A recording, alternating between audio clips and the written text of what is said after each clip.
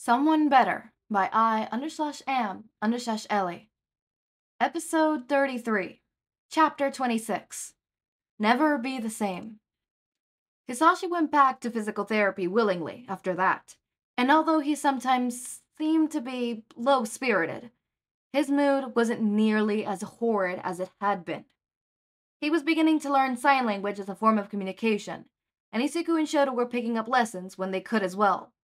It didn't take long for Hisashi's doctor to fit him with a pair of hearing aids that, thanks to their insurance, thankfully, blessedly, didn't put too much of a dent into their bank account. Hisashi was soon cleared to go back to work at the radio show, though he still wasn't permitted to go back to hero work. His physical therapist said he's had to get new headgear to accommodate his condition. The whole thing was a legal, frustrating process, but Hisashi seemed to be pushing through. Shoji transferred the money directly into Shota's bank account after a few weeks, and the amount of zeros his bank had increased had given him a head rush. It had been enough for him to pay off much of the debt from Inko's funeral, and he knew, should he be accepting the new job from Nezu, which he was admittedly seriously considering, and got back to patrolling every night, it wouldn't take long to get their affairs in order. Not to mention he had enough extra money now to set aside more for Izuku's college fund and therapist. Things were beginning to look up.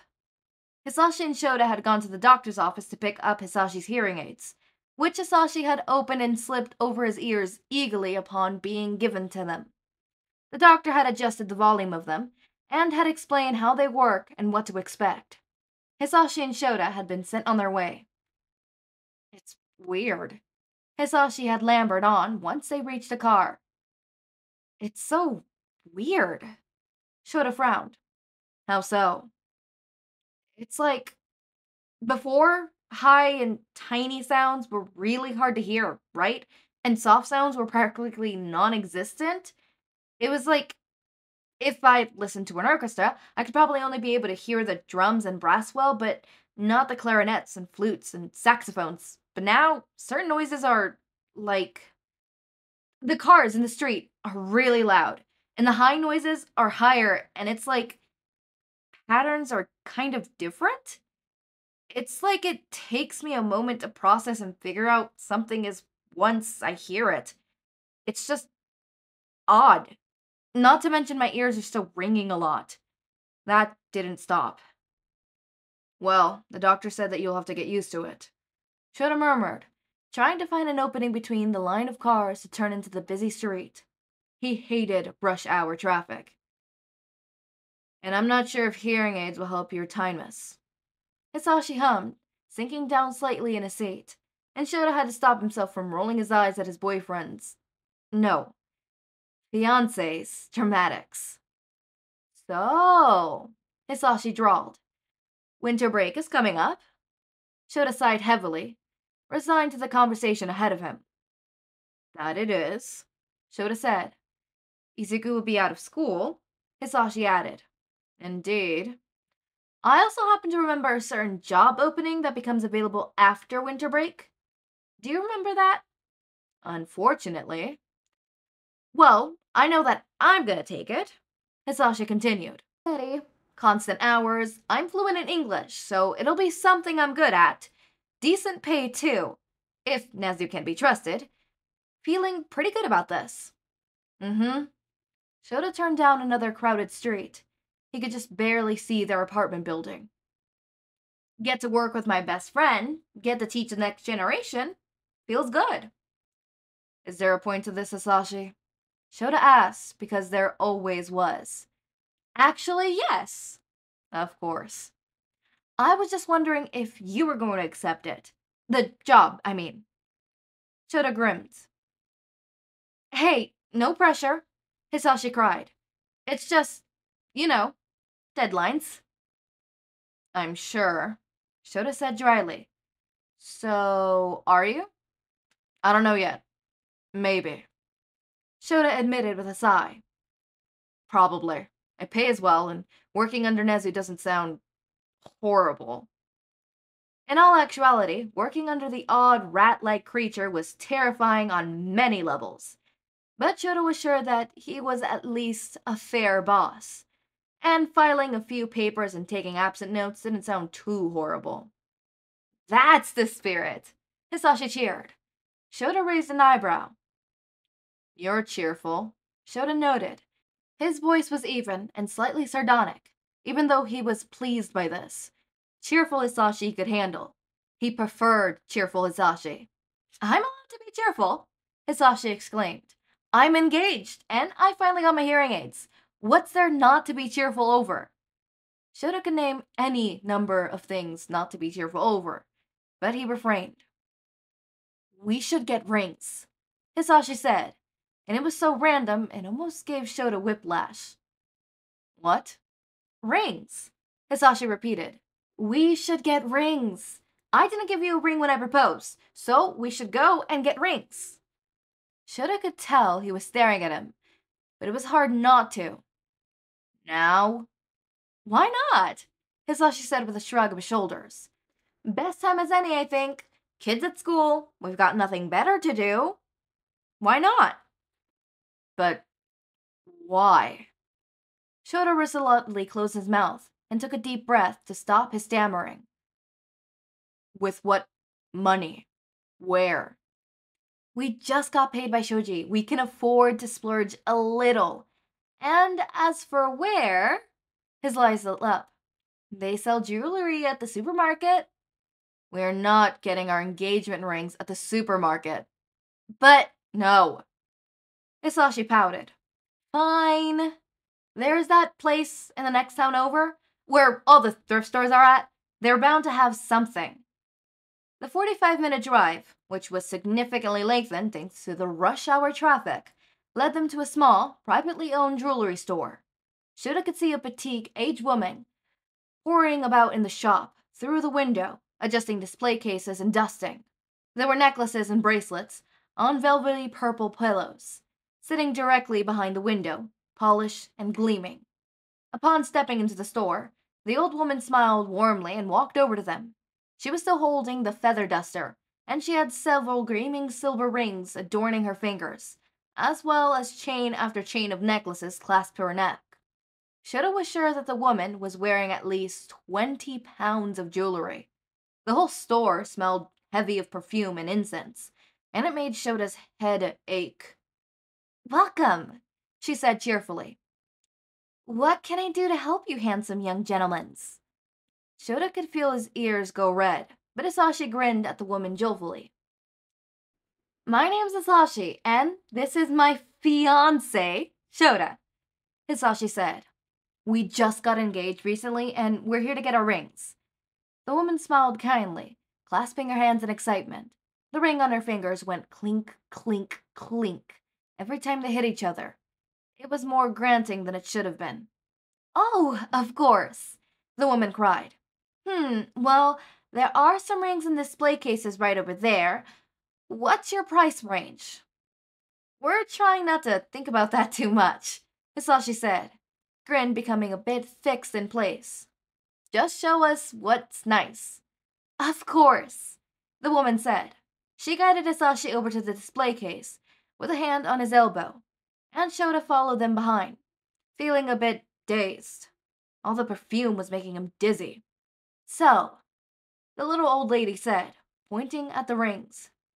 Your options are gold, silver, and platinum bands, and we have various of different stones and options for engravements, if you wish.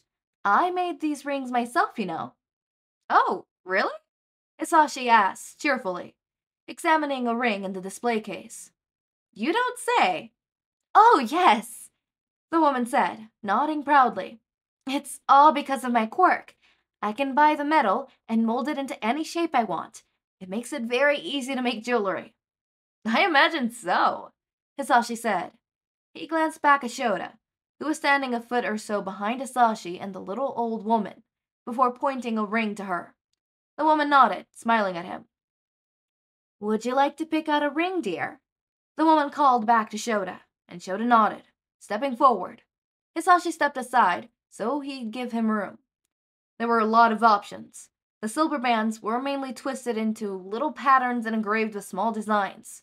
The gold rings were shiny and most of them inlaid with diamonds, and Shouta determinedly looked away from those.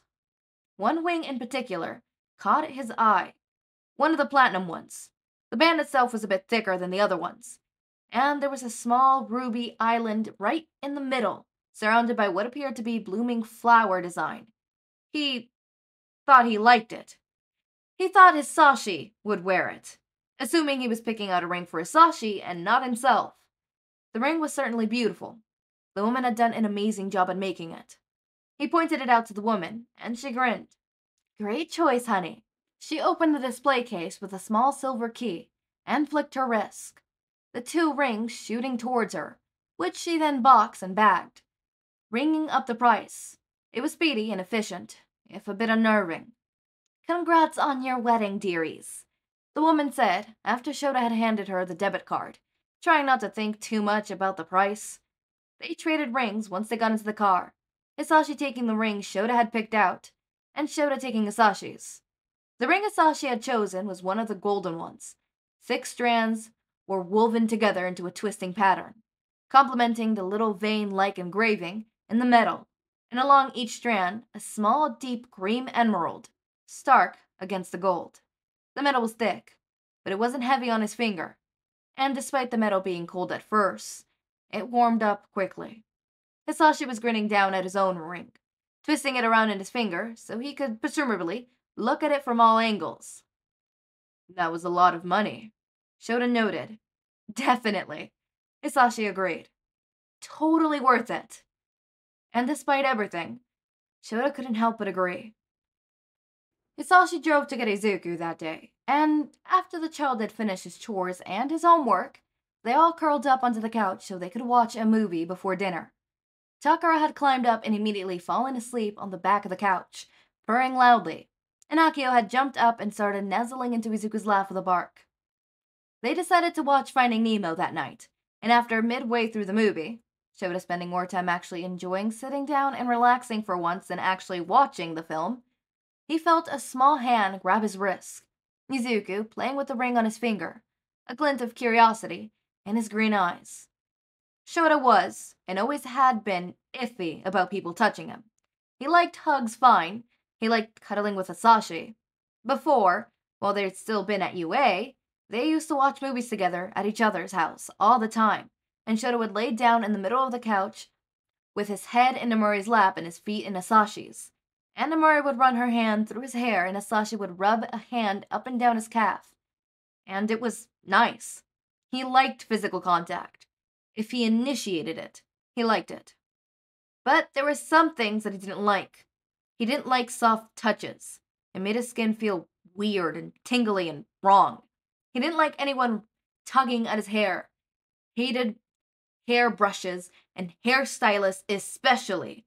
He didn't like unwelcome touches. It would make him overwhelmed and stress and panicky more than anything. That especially made his life very difficult. Not to mention that when people he didn't know well touched him, he always tensed up. Even if it wasn't bad, it always set him on the edge. Even with Izuku, much as he hated it, there was always something off-putting about a small child that Shouta could never pinpoint. Izuku had learned a long time ago that he shouldn't do certain things. If Shouta said not to touch him, don't touch him. No soft touches, only big touches, as Hizashi liked to call them. And the child had learned quickly what made Shouta comfortable and uncomfortable, and life carried on. Izuku had his hand in Shota's, toying with the ring and playing with his fingers as he looked far younger than he had done before. And Shouta hadn't tensed up. He looked down at the child, toying with the ring like he's never seen one before, and he hadn't tensed up one bit. He was every bit as relaxed as he had been before. Maybe he was getting more comfortable around the child than he had originally thought. "What's this?" Izuku asked quietly. He was always quiet when a movie was playing. That was one of the rules they had made. Movie time was quiet time. Inside voice, Izuku. Whisper, Izuku. "A ring," Shouta answered. "Why did you get a ring?" Izuku inquired. "It's pretty." Hizashi paused the movie, looking over at the two, with a look on his face like, How are you gonna deal with this? It is a wedding band. Do you know what it is? Izuku's eyebrows pinched together, pounding. People on the television wear it when they're about to get married, right? Exactly. Shouta confirmed. Good job, child. Izuku grinned. Wait, if it's for people who are about to get married, then why are you wearing it? Izuku asked, looking confused. Beside him, Hizashi snorted. Your Uncle Sashi is wearing one too. Shouta said. Izuku looked over to Hizashi and his eyes widened. He is, you're right. What do you think that means, Izuku? Izuku shrugged. Hisashi's shoulders were trembling with barely suppressed laughter. We have wedding rings. Both have them. What do you think that means? Izuku shrugged. I don't get it. Hizashi weaseled. Shouta hoped the universe would give him patience. Izuku. Shouta said, use your brain. I am using my brain. Use it a little more. Hizashi and I both have wedding rings. What does that usually mean? Izuku looked like he was completely and utterly lost. For a moment. Before his face lit up, eyes widening dramatic. Oh! Hizashi was bent almost double on the couch, tears streaming from his eyes and clutching his sides as he laughed rhythmically. Izu, baby, Zu, oh my god. Izuku whacked him on shaking shoulders, but because of his small stature, it wasn't very effective. If anything, it only made Hizashi laugh harder. Mean, Izuku admonished. Oh, Izuku, I'm sorry, baby, I just... Izuku stuck his tongue out at the man practically. No, child, Shouta said. Tongues in faces. Izuku drew his tongue with an even more pronounced pout before turning to Shouta quizzically. Wait, but you said you were too young to get married. When I met you, you said that. Why'd you go and do it anyways? Things change. Izuku seemed to accept this answer and went back to toying with the ring on Shota's finger. He seemed to like Shota's more than he liked Hisashi's. Hisashi always had better sense picking out things like these anyhow. Does that mean you gotta do a wedding? Izuku asked, not looking up from the golden ring. Like in the American movies with the pretty dresses and the suits and stuff? My mommy and daddy had a wedding before I appeared, but they didn't wear pretty suits and dresses. They wear kimonos. Are you gonna wear kimonos? We haven't even decided if we're gonna have a wedding, child. Shouta said. We haven't? Hisashi asked, slowly unbending himself from his folding over position on the couch. His face was still red and tear-stained from his laughter, and his hair was a mess, strands of it slipping out of his bun and into his face. I thought that was pretty much a given. Unless you want to just go to the courthouse and we have it done that way, it's up to you. Shouta blinked. I never said that, Shouta said, even though the thought of a wedding, especially his own, made him feel a bit queasy. There had been quite a few people at his sister's wedding, but maybe she just knew a lot of people.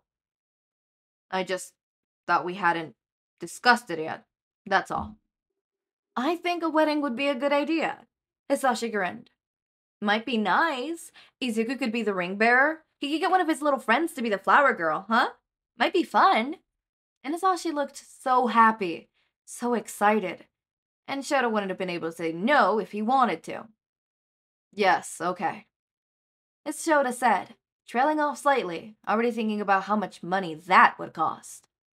There was no rule that they had to get married right away. They could wait until they got everything in order. A lot of people did that. They could just wait, however long it took. And they should have enough put away after they got back to work. It might work out. If Shouta accepted the position at UA. Shouta felt like ripping his own hair out, mind going back to that dreaded topic. The job application.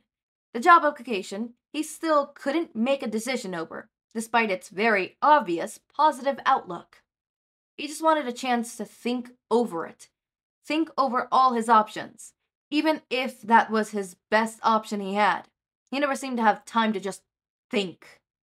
Hisashi and Izuku were talking excitedly about all the weddings Izuku had seen on television, and how he thought they should have a fog machine at their wedding, which, no. And Shouta tried and failed to keep his thoughts from wandering too far.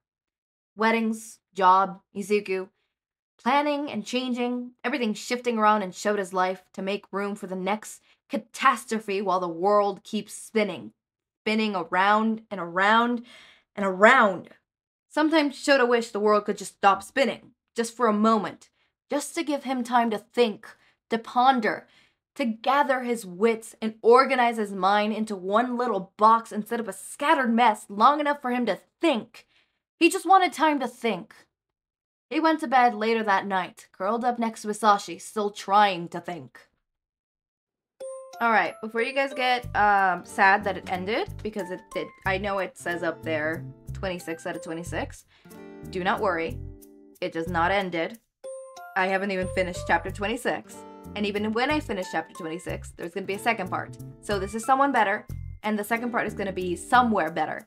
So, stay tuned for that one. That one only has 21 chapters, so at most you're going to get 21 more, what's it called? Episodes. Probably a little less than that. So, stay tuned for that. That's coming along. That's happening. Do not worry. It's not ending. I know some of you are probably like, no, it's ended. Don't worry, we're not even finished with chapter 26.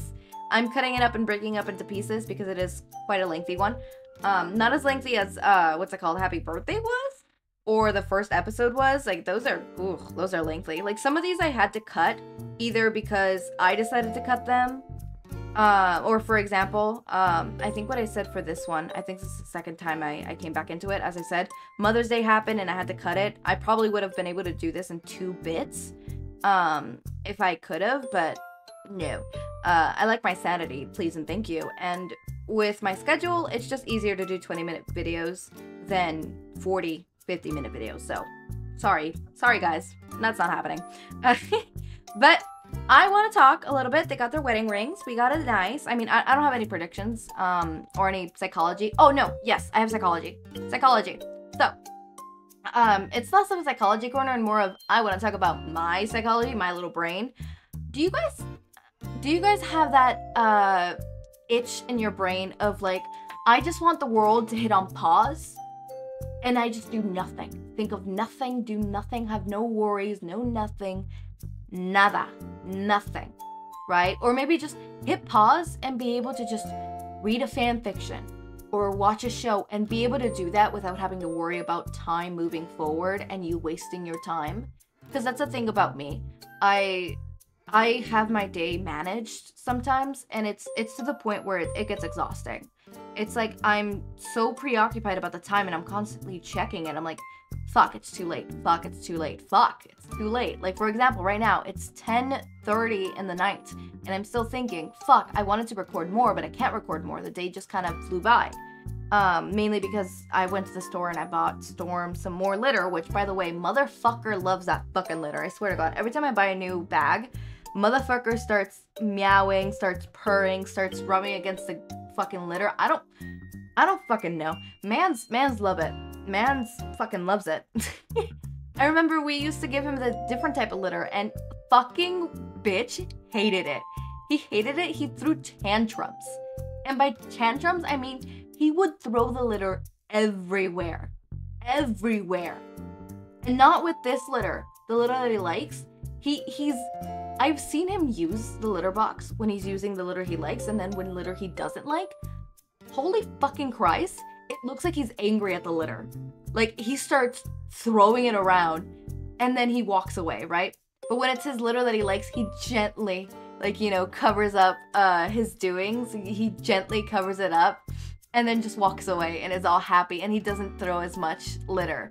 I'm gonna be honest. The reason why there's litter on the floor is, it's me. I'm the problem, right? It's because when I'm picking up his stuff, I'm the one who accidentally drops litter as I'm scooping and stuff, right? And then I'm the one who has to clean it up afterwards as well. But he doesn't throw litter, right? He's gentle. Motherfucker likes that litter, all right?